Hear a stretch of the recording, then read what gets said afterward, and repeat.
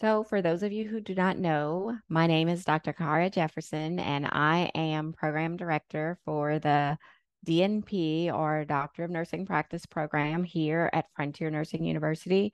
And this is one of the quarterly question and answer information sessions that I do each term. So, welcome. So, we like to start off by first telling you what our mission here is at Frontier Nursing University. Our mission is to provide accessible nurse midwifery and nurse practitioner education that integrates the principles of diversity, equity, and inclusion. We transform healthcare by preparing ethical, compassionate, innovative, and entrepreneurial leaders to work with all people with an emphasis on rural and underserved communities.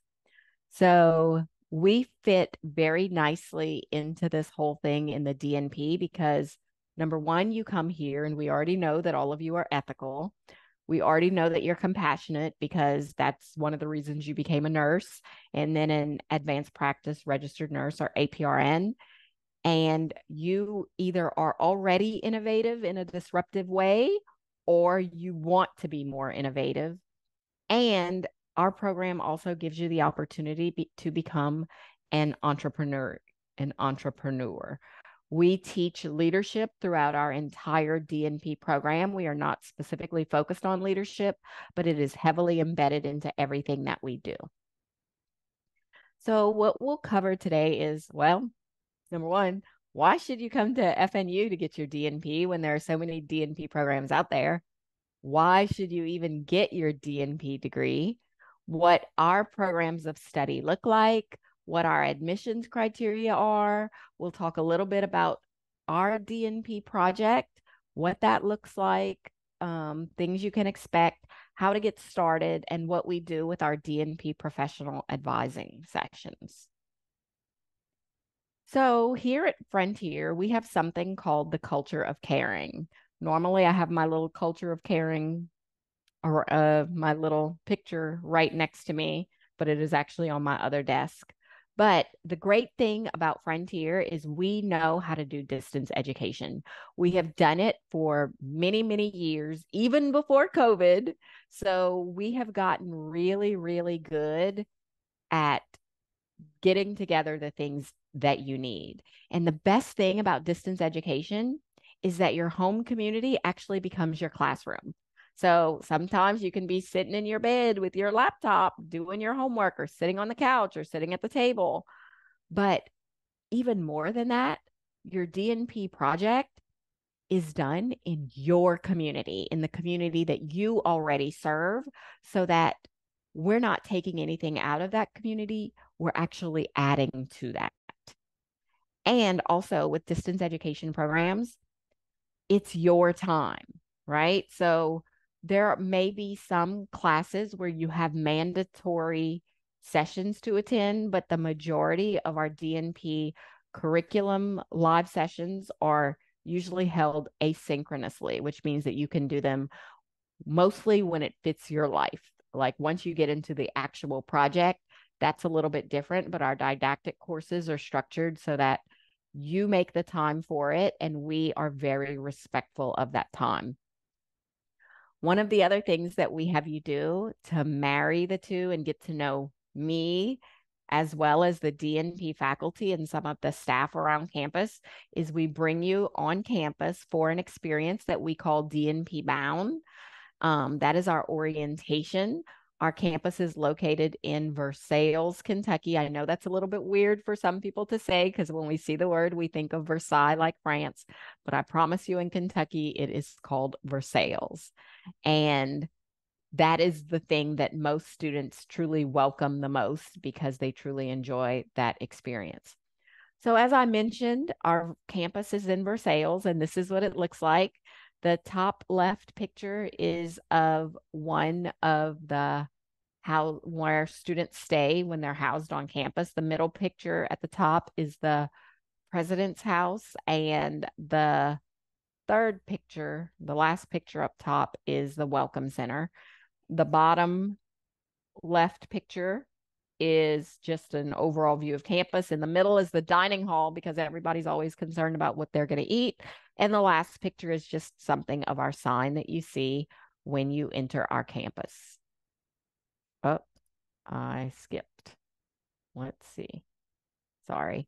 So, as I said before, we know how to do distance education. We have over 80 years of experience in graduate nursing and midwifery education.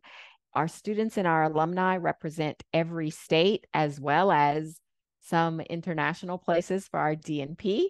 We have well over 8,000 graduates from Frontier as a whole, over 1,100 graduates just in the DNP. And all of that makes us the great place for you to come and get your DNP. We've also had several other achievements. We have received the Insight into Diversity Higher Education Excellence in Diversity Award. So we call that the HEED Award in 2023. But not just that, not just 2023, we're actually a 6-time recipient of that award. We have been recognized in 2021 and 2022 as one of the great colleges to work for. And in 2021, we received an International Distance Learning Award presented by the USDLA, which we're really proud of. So as you can see from this, we are real big on the principles of diversity, equity, inclusion. It's in our mission statement. It's in some of the awards, but also one of the great colleges to work for. But one of the things that I think that we really pride ourselves on the most is our student support. So that is what we are all here for. The faculty, the staff, the administration, we are here because of you and because of your desire to advance your education. So we have online student support groups that are generally led by students. We also have student SIGs or student interest groups for a variety of topics so that you can get together and support other students who may have common interests or similarities that you have. We have faculty who are willing to mentor you, not just in your courses, but also to become outside mentors for your professional career. Student support also includes our financial aid office, our student advisors, our academic advisors, our librarians, our writing support specialists. And then one of the other things that makes us a little bit unique is that we have something called a Diversity Impact Program that we do once a year. It's an event. It is now held virtually, where it used to be held on campus, where we get a whole bunch of speakers to speak on a whole bunch of topics. And it's just really, it's a fantastic experience, and students really, and faculty really, really enjoy it. So I have already introduced myself to you, Cara Jefferson, director of the DNP program, but it doesn't stop there. I am like the top layer of the DNP program, but we also have course coordinators for every course in the DNP program, as well as course faculty. As I said, you will have everybody who enters will be assigned an academic advisor, as well as a financial aid officer. And then once you get closer to your project, you will meet with one of our credentialing coordinators. We have one specific for the DNP, which makes my life and your life easier. So we're all talking about the same person. And the pictures at the bottom are just a small representation of the people. The other thing that we have that was not mentioned up here was our incredible, incredible IT team. So let's move into why you should get a DNP. I get asked this question so many times, and honestly, I think that the answer to this question, a lot of it is really individualized. It depends on your personal and professional goals.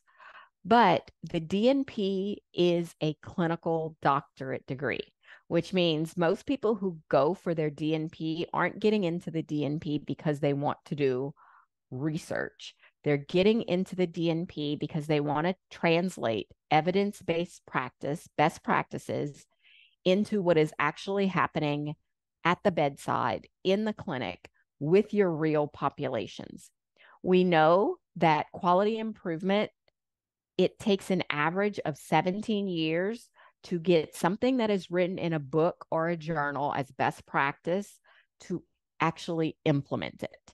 And so our DNP degree here at Frontier is heavily focused on quality improvement and quality assurance theory. But more than that, you become an expert. Our goal is to be able to teach you the quality improvement process so that you can take this and apply it to any other project in your work setting, in your life, because you become an expert at this one topic. And then when you leave, you can become an expert at all these other things. But we are giving you the tools to succeed and view healthcare in a whole new way.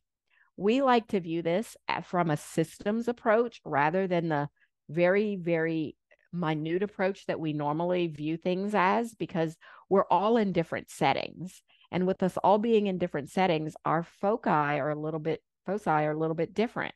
But the DNP allows you to put all of this together and view healthcare in a different way. I would almost say a more meaningful way. And you also get a terminal degree. This is also the time that I like to talk a little bit about, well, you're here today to learn more about the DNP, but what's the difference between a DNP versus a PhD versus a doctorate in education, or even for the midwives out there, why should I get a DNP instead of doctorate of midwifery?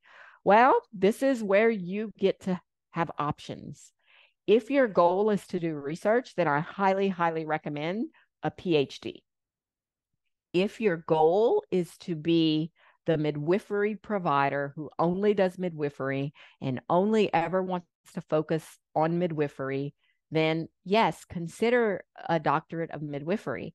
But that doctorate will not expose you to all of the other disciplines that you get with our DNP program. And our DNP degree, as I hinted to earlier, is more than just a leadership degree. It's more than just a quality improvement degree. It's more than just something that you can get that'll allow you to teach when you're finished. It's actually a conglomeration of all those things. And we also give you the entrepreneurial savviness to go out if you want to open up your own practice. You get more stuff, information about health policy and advocacy. So we really are a big package thing. Whereas if you go all the other routes, you're getting a degree for a singular purpose, not just this one thing. I can tell you that based on surveying our current DNP students, the majority of them get a DNP because they want either their terminal degree, they want to advance their career and become either a nurse educator or a nurse executive, or even earn more in their current jobs. I can't promise that to you. That is completely dependent upon where you work after you get your DNP degree. But those are some of the most common. And also impact policy. If you really want to talk to the policymakers and the people who are making big decisions about what is happening in APRN practice, you want a terminal degree, because then you are more respected by the people who are actually having the money to impact and help you make those changes.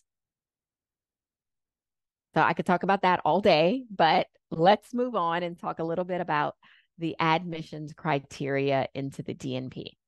So at Frontier, in order to be admitted, you have to have a Master of Science in Nursing, a Master's of Nursing, or a Master's of Science in Nursing or a related field. You must have a current active registered nursing license in the United States with no encumbrances. So it doesn't matter what state you have a registered nurse license in. You just have to have a registered nurse license without any encumbrances on it.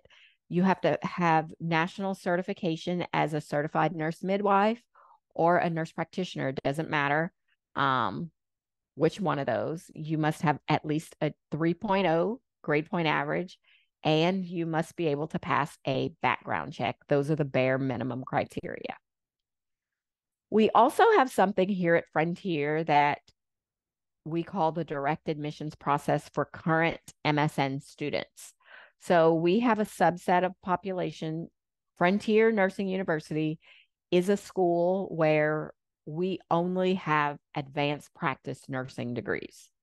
So we're very different from many of the other universities that have all these other departments, like a biology department, a chemistry department, or a math department. No, we only do APRN licensure. So those people have the same thing, but the direct admissions process for current students is a little bit more streamlined because we already have a whole bunch of those other documents. So they still write a narrative statement and also still get a background check. One of the things that people always ask us about are the programs of study. So we have currently a postmaster's DNP program of study, which is 30 credit hours.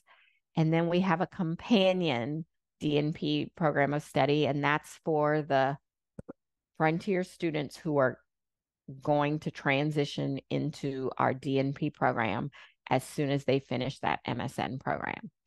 The current postmaster's program of study is 18 months or about 6 terms, where you begin your DNP clinical project in term 3.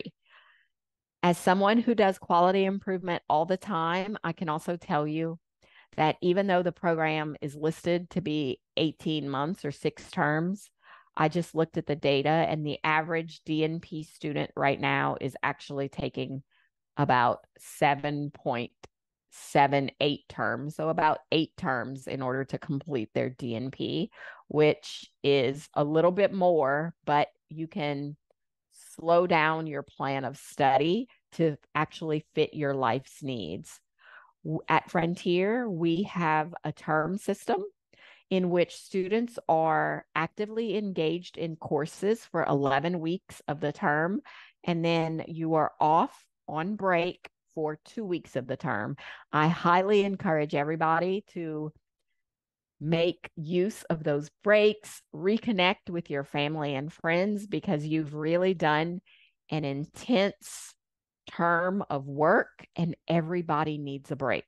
So one of the messages that I always try to communicate here and anytime that you speak to me is that people are important.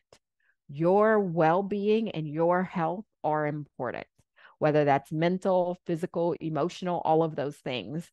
And so I encourage people, once you're in the program, if you're having any challenges, talk to me, talk to your academic advisors, because generally we can figure out a way to help you slow down your program of study or do what is needed so that you're able to get the most learning out of the program, but also not drive yourself crazy. So you will notice that there are a couple of things on here that are, or that have an asterisk. Those things are 3 courses. In our current companion DNP program, students who are in our MSN have been allowed to take 3 courses that are in the DNP as part of their MSN program. Those courses are PC 702, Epidemiology and Biostatistics, PC 713, which used to be called Principles of Independent Practice, but is now called Fundamentals of Business and Finance and Advancing Healthcare, and then PC 718, which is Evidence-Based Practice.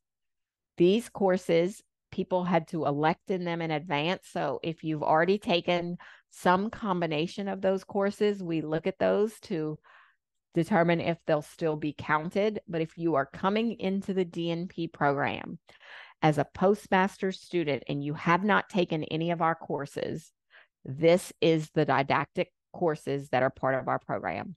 The other courses include PC 711, Nurses Educator, PC 727, Ethics and Health Policy, and PC 728, Leadership and Organizational Dynamics. All of our courses are taught at the highest level of Bloom's taxonomy, which means they are all application level. So you don't just take these courses and never apply anything in the courses that you take. You start applying the information in those courses as soon as possible. And then again, once you get into the DNP project. So what we're doing is really scaffolding the content all throughout. These courses that you do in your DNP here at Frontier are not the same as MSN courses that you may or may not have taken at another university. As I said, a lot of the courses that you take in your or may have taken in your MSN were not always at the highest level of Bloom's taxonomy.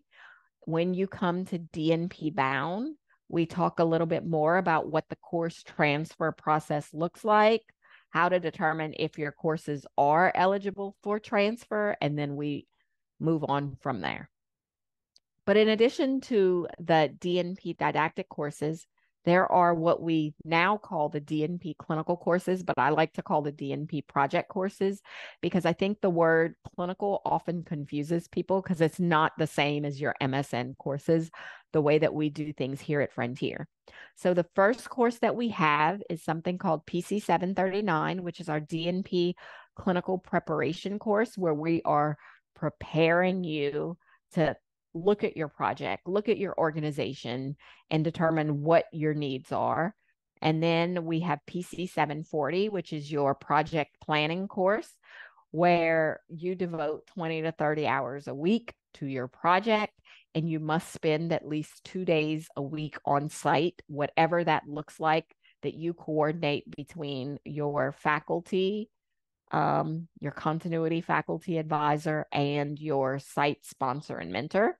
Then we have PC 743, which is our project implementation course, where you spend 26 to 30 or more hours per week actually implementing your project within your site. And we have a minimum requirement that you must be on site at least 3 days per week. And then PC 744, which is our project dissemination course, where you'll spend about 11 to 20 hours per week. And our only requirement is that you have an on-site final DNP presentation. There are usually a whole bunch of questions surrounding all of these courses, what they entail. And in order for me to keep the session as streamlined as possible, I prefer not to get into the nuances of every single course, but I will elaborate on what we mean by on-site and those qualifications, especially the project part, later on in the presentation. So this portion is just really an overview of kind of what our courses are in the program and what they look like. So the DNP bound, I talked a little bit about, so I'm going to talk a little bit more about DNP bound on this slide. Our DNP bound is our orientation experience where DNP students come to campus for a 2.5-day orientation experience. We talk about what it is to be a doctoral student. We talk about the different courses. We have you do a Q&A session with some of our current students so that you really get the student experience. I can tell you that all of the project faculty have all attended Frontier for their DNP. So they all also have a wealth of experience in this area, but it's also a way for you to feel connected, ready to begin your DNP journey and inspired to start your DNP journey while also meeting some of the other people who will be in your class or cohort. So it is a wonderful experience. We give you those dates ahead of time. In fact, they're already published on the portal page. And it's a great opportunity for us to get to know you as a person one-on-one. As I said, we have 6 practice-oriented didactic courses, and then we have our DNP project, the actual project courses that you implement over 3 terms, plus the pre-planning project course. The upcoming application deadlines are January 10th and April 3rd, 2024. If you want to begin your coursework in April, then your deadline is January 10th. And if you want to begin in July, then you would need to have all of your application materials in by April 3rd. The application steps are quite easy. We have an online application. You have to write an essay, and that essay for postmaster students is currently about the AACN essentials and what you think of them, but there's also a time management essay. If you are a current student in our MSN program or thinking or entering the program as a companion DNP student, you only write one of those essays. You also submit your resume. So this is my plug for you. You should be thinking about what your resume or CV looks like right now. And also thinking about what else you have done that maybe you haven't written on there. So maybe you have been a chair of XYZ committee at your job or an external organization or a leading nurse practitioner or nurse midwifery organization. Add that to your resume or CV. If you've done community service activities, add that. Anything that you have done that strengthens your resume or CV, you want to make sure that it is on there. If it's not on there, then it looks to us like you haven't done those things. If you've presented at a national conference, if you have published in a peer-reviewed journal, make sure all of those things are on that resume or CV, because we really do look at those and take those things very seriously. And those things could be the difference between your application and somebody else's application if we're looking at our who to admit and maybe who to put on the wait list. You also need health professional references. I will tell you that as somebody who looks at application files, the most meaningful references for the DNP program tend to come from your immediate supervisor. We know that students as a whole, or people applying to anything, generally ask people who know you the best to write these reference letters because they know you and they like you. But sometimes when people know a lot about you, they don't always provide the opportunities for you to grow and learn. And so we really want to hear from a direct supervisor. Also, that lets us know that you already potentially have some buy-in on your project because they're supporting you in getting your DNP. And then, of course, we need transcripts. One of the other things that we are really proud of here at Frontier is that our tuition for our DNP program is actually the same as our tuition currently for our MSN program. All of this, including our programs of study, are subject to change, but I feel like it's important to mention that we are one of the least expensive DNP programs in the nation as of right now, and we currently charge $665 per credit hour. If I could, I'd put a big asterisk by that because tuition is also subject to change, but I feel like it's important because finances are something important for you to look at as you're considering embarking on your DNP journey. So we've talked about this a little bit.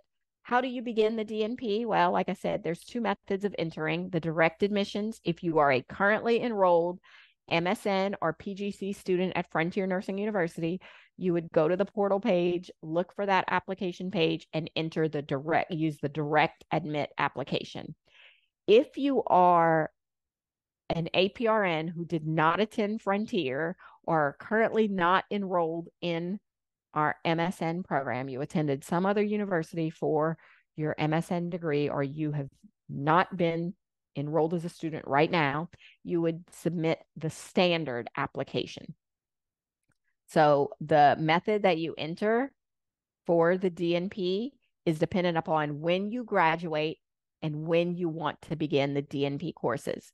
This is also my plug-in that if you are a current MSN student, I highly, highly encourage you to look at your current degree audits. And at the very, very bottom of the degree audit, I think it's in blue, at the very bottom of your degree audit, there is a link and it gives you guidance on more of the process if you're a currently enrolled student.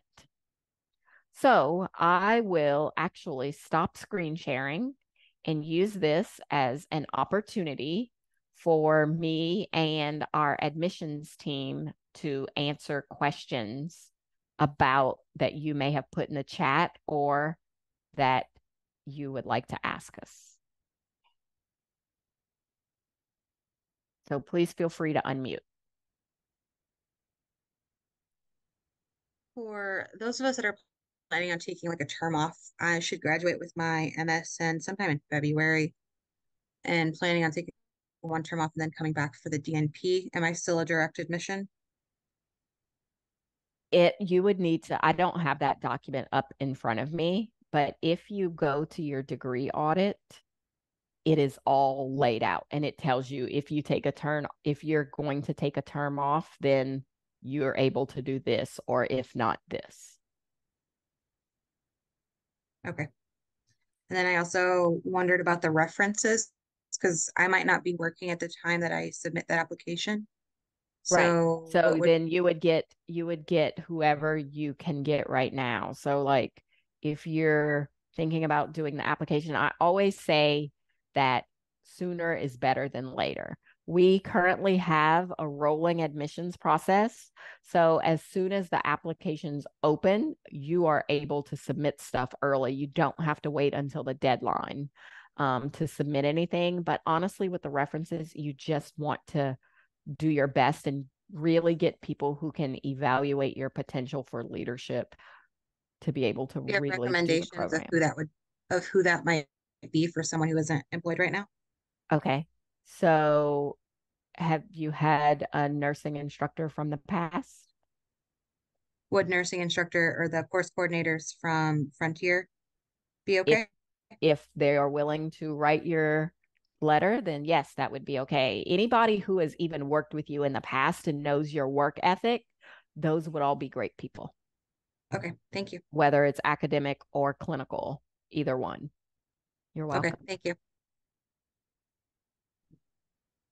I have two questions. My first one, if we were to apply and be accepted into the program, is there any opportunity to defer for 1 year if at the time we make that decision that's best for us?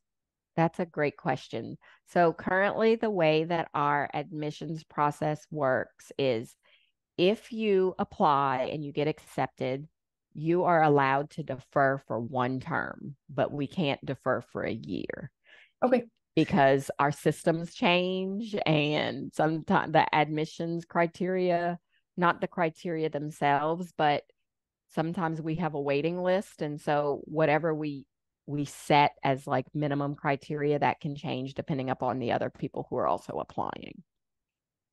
Okay, thank you. My other question is, do you know what percent of your DNP students wind up publishing their work that they do in the program in academic journals? That's a great question. I don't have the specific percentage, but I can tell you that we it is honestly based on the individual, right? So when I say that, what I mean is there are some students who come into our DNP program who do not have a desire to publish at all. And that's okay.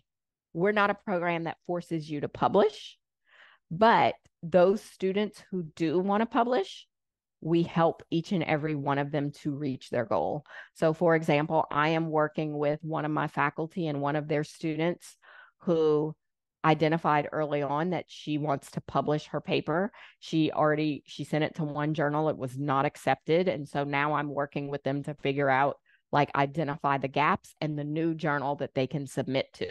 So any student who decides that they want to publish, and we hope that that's a whole bunch of you, we work with you to get it published. But if publishing is not something that you ever want to do, we don't force you into it. Does that Perfect. answer your question? Yes, thanks so much. You're welcome. I have a question about the admission deadlines and start dates. Are there any other options, or are they just January deadline, April deadline for? So they open so the system opens up and we always have 2 applications open at a time. So as this year, as we probably get closer to that January application deadline, the next one is going to open. Okay, but there are no start dates later in the year, like in the fall. Oh, yes, there always is. Okay. So we offer so our DNP program is also unique in that we offer every single course, every single term, but we also start winter, spring, summer, and fall every year, 4 terms. Okay. And where do you find the other deadlines for like fall admission? They just update. They are not up yet. They will update that on the website.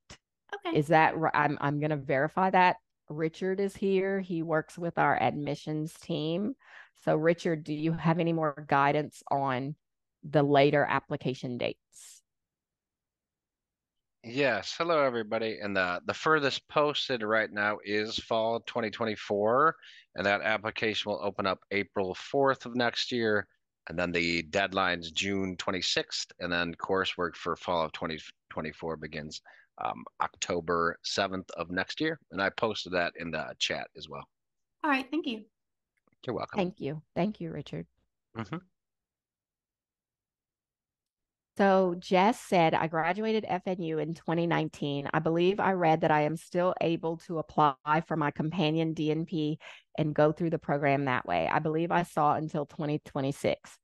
I am able to continue into the companion DNP. So yes, Jess, you would apply as the verbiage is a little bit confusing for people. So if you did and you took PC 702. I did take those 3 courses. Yeah. Perfect. So once you apply and get in, then whoever's assigned as your academic advisor, you'll fill out a form for me to go and review those courses.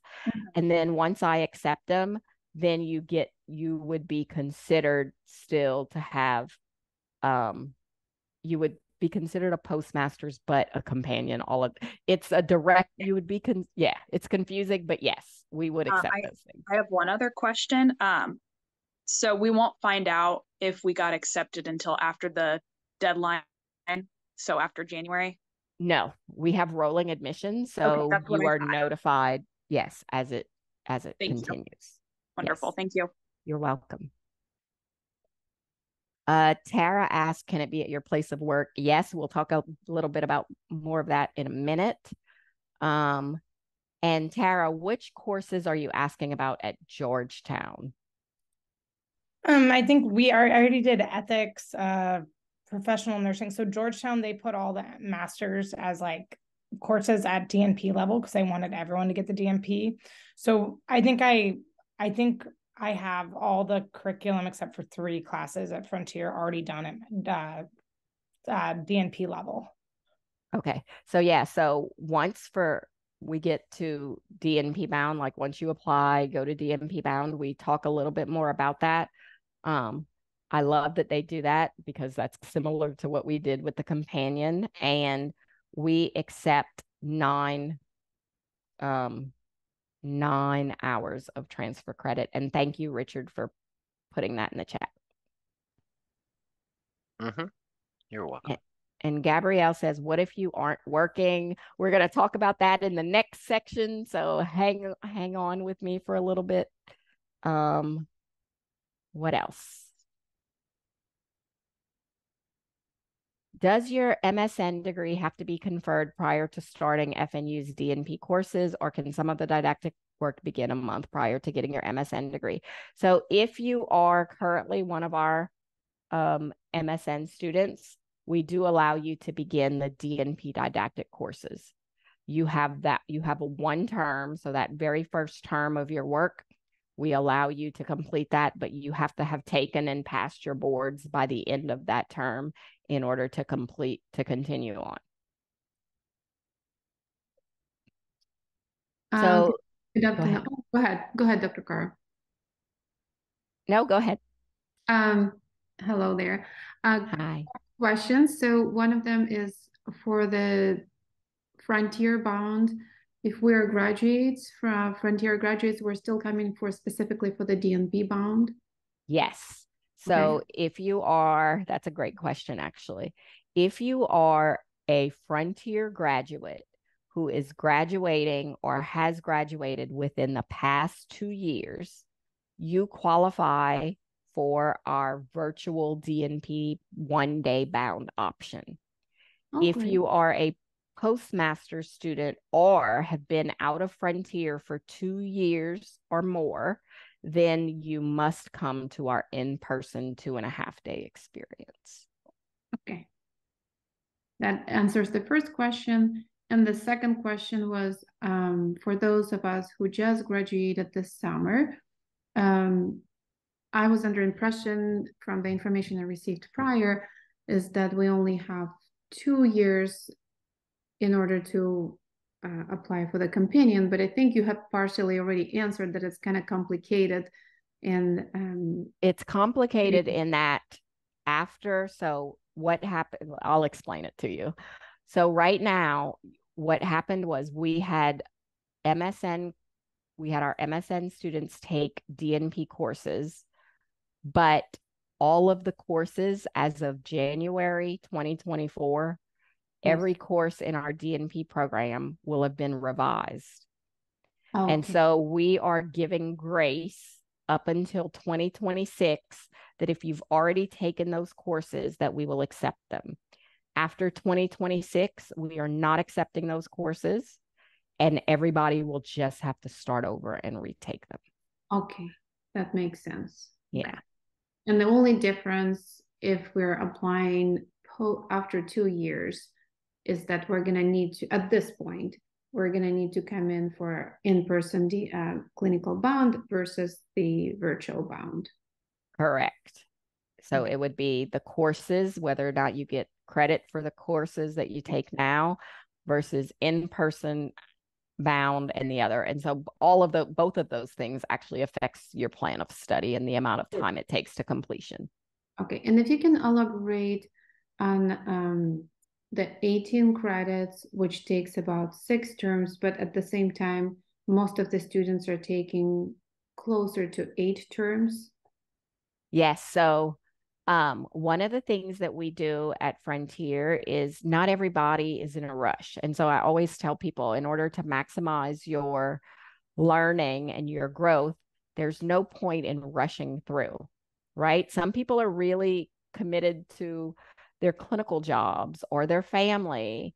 And so for them, taking 2 courses at a time is not realistic based on our current plan of study. So what we do is we slow down the plan of study to meet their needs. And that's why on average, because I look at the data to see how much time people are taking, it's different. So the numbers, the data shows that students today are taking longer, whereas before COVID, students were finishing the program in an average of 6 terms, but now it's closer to 8 terms, just because of commitments.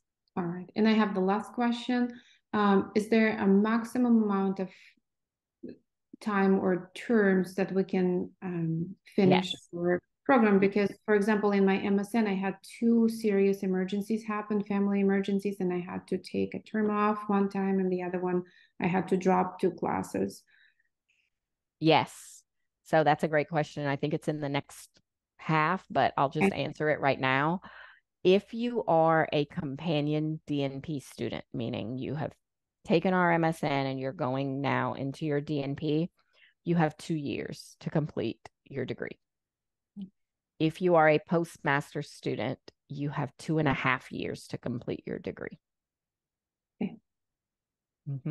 And so I think that answers Amanda's question too, because yes, you're able to take 1 course at a time instead of 2 courses at a time. And Richard, can I ask you to post a link to the curriculum, please, in the chat for Tara? Yes, miss. Yeah. Thank you. Any other questions?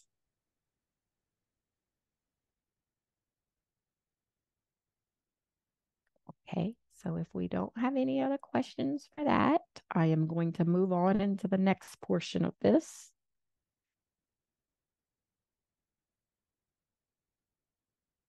And screen share again.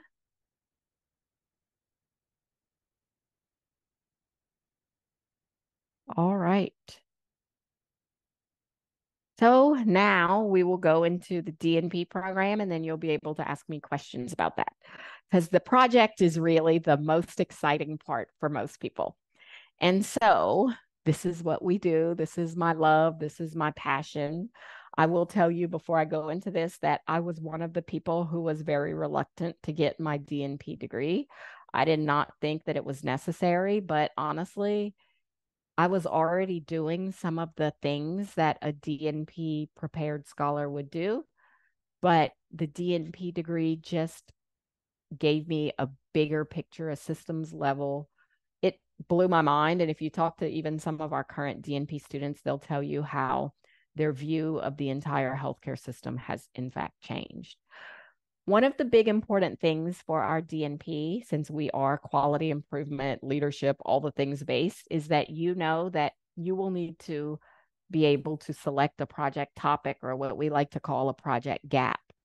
And that project gap, your whole premise of your project is around closing or bridging the gap between what is currently in the literature and what is currently happening within your site.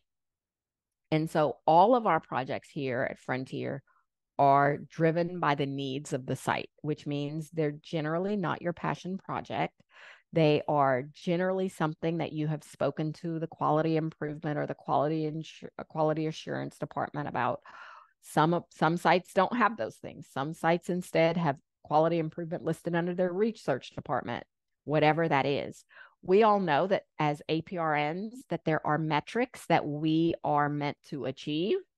And generally, we're not all at 100%. You show me a site that's at 100%, and I will be really surprised, because we all generally have some kind of deficit somewhere. So you're looking at those things to kind of get an idea of where there are gaps that you could potentially help to close with your pilot project. All of our projects are held within a clinical setting, which means you're not doing a project because you now work in academia with your other faculty, or you're not doing a project at your church. You are actually doing it, unless your church has its own clinic, you're actually doing it in a clinical setting, and we are highly, highly, highly focused on patient outcomes. Patient outcomes does not equate to patient diagnoses. So a lot of our projects are diagnosis driven: depression, obesity, anxiety, whatever, but they do not have to be. Every last one of our projects is also focused on one of the 6 Institute of Medicine project aims of medicine: safe, effective, patient-centered, efficient, timely, or equitable care. And all projects have some degree of patient engagement as well as team engagement, because as a DNP scholar, even as an APRN, it is highly unusual for you to work alone on anything. You have to work within a team, and working within a team, especially in interdisciplinary or interprofessional team, it allows you to expand your reach and think about things that you may not have thought of before. You just get a brand new perspective. We like for our projects to solve a daily problem. So that means that if your whatever you think of is not affecting people in your practice every single day, or affecting 75 to 80% of your patients on a regular basis, then it's not a good idea for a project topic. You want something that you can get the most bang out of your buck. So you want to be able to impact the greatest number of people in a short time, to see if this is truly a change that you can sustain in your clinic, because it's just a pilot. And in the pre-planning course, we go over all of this. I assign you a faculty member to do your project advising in that course. The good thing is I've also built some of this into DNP Bound, where it's not an individualized counseling session that you get, but we do big group sessions. During Bound, we split you up into groups, and you can start thinking about project ideas while you're there, and we kind of tell you what we think about it and where you should go and who you potentially should speak with at your site. But you have a 1-to-1 30-minute session. Sometimes some students need 2 30-minute sessions, or even 3, with the clinical faculty or a project faculty, where we set the expectations of the project. We approve or deny project ideas. We meet with you until we feel like you have an idea that will work. We look at your overall program of study and decide, is this the right time for you to be doing your project? Maybe you need an academic hiatus. Maybe you need to slow things down. We look at all of that. But as I said before, I'm very, very big on people and humans, and we are all humans, right? We all have emotions. We all have other things going on, but you cannot be successful in a DNP project if you're having crises every week in your life. And so I care about you. And in order to do well, you have to live well. And so you'll always, always, always hear me speaking about work and life balance. And even though some people don't think that it exists, I beg to differ. It does. It just depends on your belief system and how you structure it and your mindset. We also talk about the clinical site approval forms, as well as clinical credentialing and compliance and whether or not you need it. And, you know, if you have to have or undergo IRB, which is Institutional Review Board, at your site, because even though we're not doing research, we are doing quality improvement. Some sites still make you submit some documents for that. So we go heavily into this during Bound, and again, once you get into that pre-project course. And a lot of times, we're so early in this process that you actually don't know what you don't know, and you don't know what you need. Because like this quote by Henry Ford, if I asked people what they wanted, they would have said faster horses. They'd never envisioned a world where we'd have cars. And that's a lot of times what happens with the DNP program. You don't really know what it is that you're going to get until you're somewhat of a visionary and you're immersed in it. And those are the people that we really want in our programs. And so as you plan ahead, I want you to think about a couple of things. Number one, are you working? If you're working, great. Your workplace is actually the best place to do your DNP project, because the way in which we structure our program is you will do your project as you are working.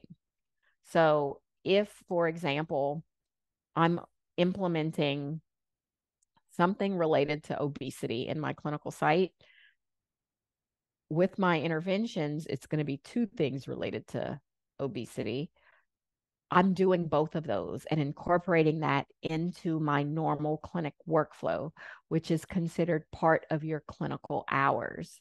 And then outside of work, that's when you're doing your data, you're entering your data in your workbooks, you're analyzing the data, you're writing it up to how we need it. So if possible, implement at your workplace. But we also know that that's not feasible for everybody, because either you're not working as an APRN right now, or you're still in between.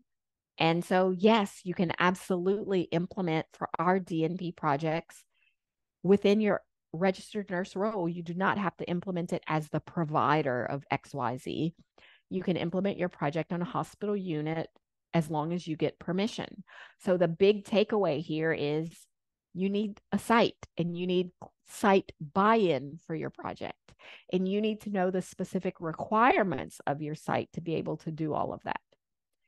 If you volunteer somewhere to do your DNP project, I encourage you to think very, very carefully about how much time you realistically have, because if you're working in one site and then have to volunteer at another, how will you realistically be able to meet the needs of our courses, the 2 days per week in planning and the 3 full days per week implementation? So that's very challenging for a lot of our students. So think through it before you get in a position where, oh my gosh, you feel so overwhelmed that you can't do it. It's okay. I'm not asking you to be Superwoman. I, in fact, don't want you to be Superwoman or Superman. I want you to be you. And I want you to do what works best for you. So you also want to consider when you will be starting a new job as an advanced practice registered nurse. For example, there's a whole population of you who are just graduating from your MSN. If you plan to begin the DNP as a companion, you're actually going to start those DNP project courses sooner than if you were a postmaster student, just because you've already taken some of those other courses. So if you're going to be transitioning to a new job, you can't start your project at one site and continue it at another site. You have to spend the entire project planning, implementation, and dissemination all at one site, which means that you have to be there for a bare minimum of 6 months. I say 6 months because dissemination, the only requirement is that you present within the site. So we have had instances where students started a project, finished their project, moved out of state, and then came back for the one day to do their final project presentation. So these are all things that I just want you to consider. It's also very difficult for you to be planning a project while you're onboarding to a new job. So allow yourself some grace. You should not be doing all the time. You actually do need to allow your parasympathetic nervous system time to rest and digest and recharge so that you can be at your best. Also, think about the major life events going on. Do you have a family member that you have to care for because they're ill?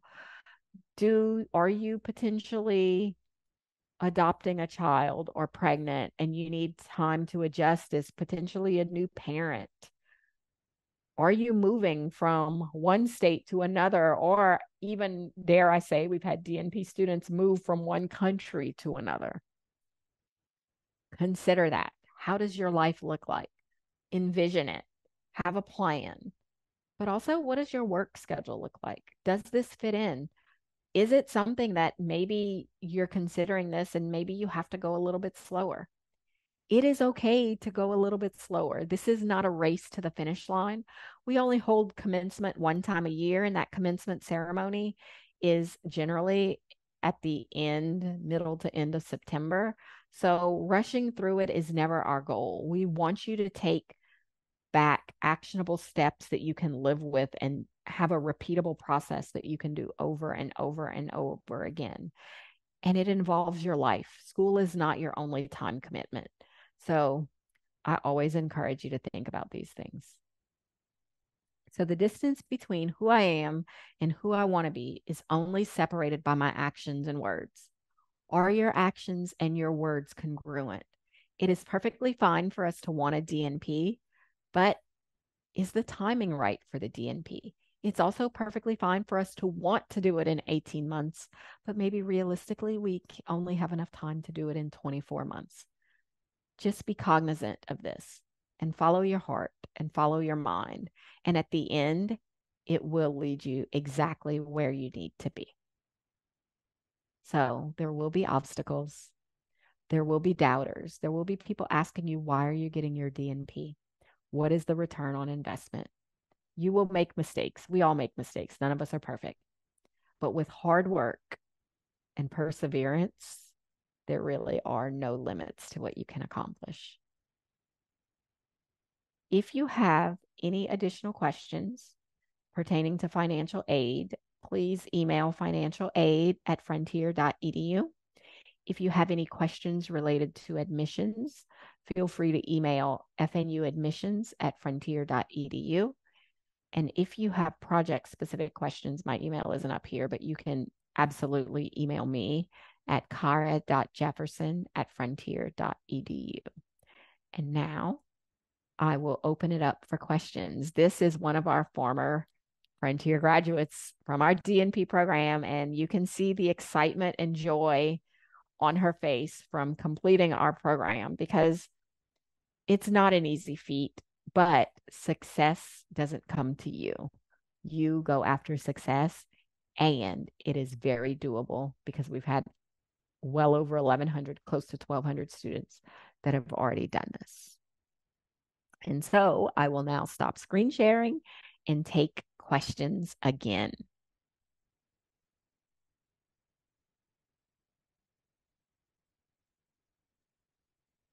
Hi, this is Jessica Bergman.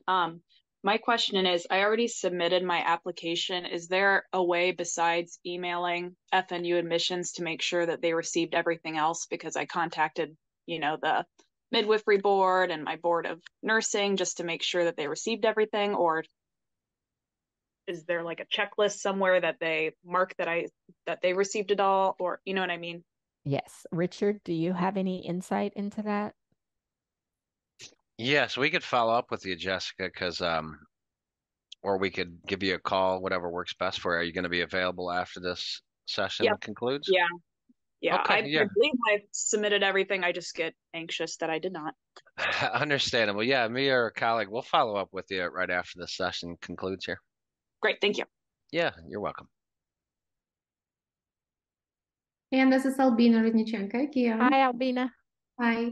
In regards of the actual courses, the clinical implementation courses, I think for the PC 40, 740, 43, 44, there's different amount of clinical hours. And when we're saying, for example, 740, 20 to 30 hours per week on site, correct? Yes. So in PC 740, that is our planning course.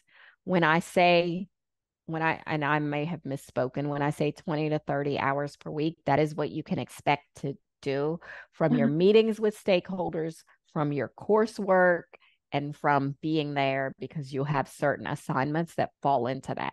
That's the 20 hours per week. But the 2 days per week, it doesn't have to, in PC 740, it's not always cut and dry that you have to be on site for 8 hours a day, 2 days a week. Some students choose to be, working with their site or having meetings or doing some of the other projects that they have to do on site. They might do 2 hours one day or 4 hours one day, or break it up any kind of way. But for most people, it requires at least 2 days a week. The difference is that implementation, you must be on site actively working your DNP project and being the project manager for 3 days a week. And then you still have outside work to do. Yeah, of course. And then when you said that the rest of the, synthesis and analyzing we can do at home, how much time in addition to those, for example, 20, 30 hours in general it takes for students to spend on home, It honestly varies. I actually looked at the course evals, and you have students who write a multitude of things, right? But generally, it's falling in the 25 to 30 hour range, all of it, because your clinical hours are calculated by you doing your project on site, actively working with your patients on site. But then you still have the actual assignment portion. Right. And so it's the data input. So I usually tell people on Friday nights or on Friday, input all of your data, walk away from it. On Saturday, start doing some of the data calculations and start maybe a little bit analyzing it, and then walk away from it. And then on Sunday, because in the DNP, most of our assignments in the project part are due on Sunday night at 11:59 p.m. That's not the same for the didactic courses, just to be clear, but for the project, the majority of the coursework in PC 740 and 743 are due on Sunday at 11:59. So I tell people on Sunday, that's when you're actually going to sit down and do the write-up, because it's easier if you do it in steps. Then what happens is we now have students who wait until Sunday, sometimes Sunday evening, to start the whole thing. And that is not enough time to get your assignment completed at all. It's better if you're working on it a little bit at a time as you go, or even inputting the data every day. That actually makes life easier for most people. Okay. I'm in the process of applying for a position, family practice, and I already tried to, negotiate the hours, because the position they have is a full-time FTE. They said they might consider me going down to 0.8 FTE, which I don't even know how that's going to work patient-wise and, days-wise. But what do you know what in generally, somebody who is doing family practice, do they drop down to 3 days a week in order to accomplish their work? Yeah, so some students actually don't. We have a combination in our program of students who do different things, and it depends on what your job defines as 1.0. Like for most people, 1.0 is 40 hours a week, but not every single site, right? So if they're telling you that you can do like you could drop down to 0.8, that equates to 32 hours per week. So maybe you're doing 4 days, right? But generally what I tell students who are asking this question is, in PC 740, if there are weeks that you could get days off to do some of the assignments, and it's not every week in PC 740, but it's some of them, the best day to take off to do that in PC 740 is a Monday. But that's different for PC 743, where your best day to take off would be a Friday, right? Okay. So we have some students who use their work PTO bank and just take off those days.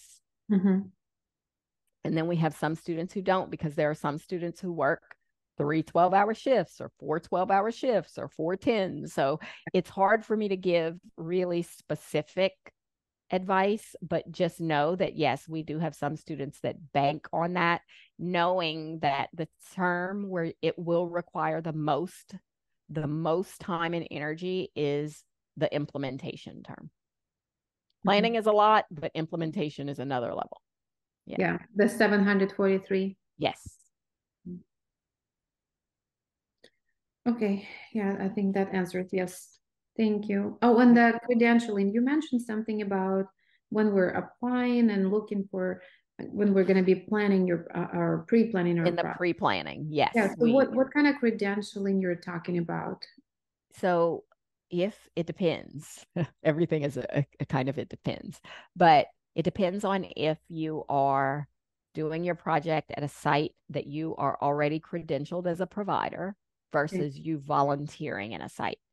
So if you're already credentialed somewhere as a provider, like let's say me, and they say that it's okay for me to do my DNP project on XYZ topic that they've given me, my clinical credentialing is really simple. I will submit, my CSAF form in PC 739, and I will submit a copy of my site liability insurance, and I'm done. However, if I'm working in a site, but they also want a contract with Frontier anyway, then that's full clinical credentialing. The same thing as if you were volunteering. So it depends. Okay, got it. Thank you. You're welcome. Gabrielle, who can we talk to in advance of like project ideas to run by them, so we're not waiting until that like term before to make sure we're on the right track? So my faculty don't have the workload right now to speak to people in advance, because then it might be another 100 people that they have to speak to in advance. We allow those questions and to talk about that during Bound. So, we have a Q&A session with a student during Bound, but we also have built-in times where we finish activities early, where we ask, like, do you have an idea? Or sometimes when I'm there, depending upon the Bound, sometimes we like role play and ask questions about, like, let's say I have such and such topic and I have one of the other faculties advising me. So we do that, but we don't do advising in advance of more specific project guidance in advance, because generally I will say that of the people who have a problem moving forward, the problem is generally not that they don't have an approved topic. The problem is that there's generally some kind of site issue or site buy-in issue. Projects are approved currently, probably at least during the first meeting, probably 85% of the time. Okay. And I always tell people come in with 2 ideas. I had one other question about the work hours. This may be a silly question, but I don't really know a whole lot about this process. Am I the only one implementing my project, or am I trying to implement it site-wide? So that's a great question. We always like for you to start implementing your project, because if you were to start implementing a project site-wide, and we do rapid cycle iterative change. So if you start implementing and then now you need to change something, and then 2 weeks later you have to change something else, the people in your site are not going to be very happy. It's too many changes occurring. So we like for you to start implementing your project with your patients first, because it allows you to see the problems that may be in existence, and you work on those before you start scaling it and spreading it to other people, right? So it Right. may be that in your first cycle of implementation, it's just you. And maybe it's just you in the second cycle. And then in the third cycle, you bring in one or two other providers. Or it's just you. And then the next cycle, you bring in X number of providers. You can decide all of that as the project manager, and your faculty help to guide you. So our faculty are what other people consider to be project chairs, where we are truly your guide on the side, and we get to know you as a person. We get to know what's going on in your site, but generally we also get to know you and your family, right? So it becomes we're really close with our students. Okay. Because you're with somebody for like a year. Yeah. Right. But there is no, I guess, what's the word I'm looking for? There's no requirement that it because goes every beyond site, me.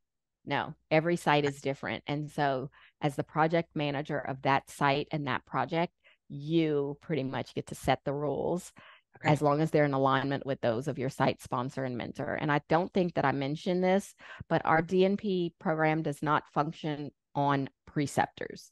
A lot of people come into this thinking, I need to go find a preceptor. We don't do that because you're either already an APRN or you will be an APRN within one term of starting this program. And so you don't need somebody to precept you on what you need to do as a DNP scholar. You are actually taking evidence and putting it into practice in the best way that it suits you. So we need a thought leader, somebody who is like, you have a friend who sometimes you turn to for advice. That person is your mentor. You need that person. And then we also have a sponsor who is the person on site who, if you are not in a leadership role, they're the person who can get people mobilized and get people to be part of your project. So we want you to work in collaboration with people rather than have somebody supervising and looking over your shoulders at you. Thank you. You're welcome. So I always go over on these things because I like to make sure that people understand what it is that we do, what it is that you're getting into. But we are really a supportive group of people. And again, I'm so happy you are considering Frontier for your DNP. And please reach out to any of us if you have any questions.